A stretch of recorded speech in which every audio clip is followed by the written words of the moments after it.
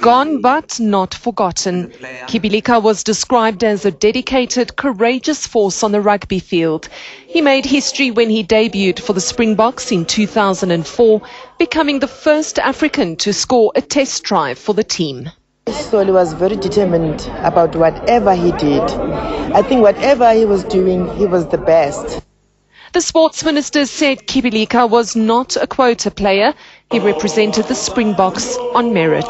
We have a program to ensure that we nurture, we unravel this talent. Among others, here in the Eastern Cape, we are going to have a rugby academy, which will be launching on the 8th of December. The 32-year-old leaves behind 4 children.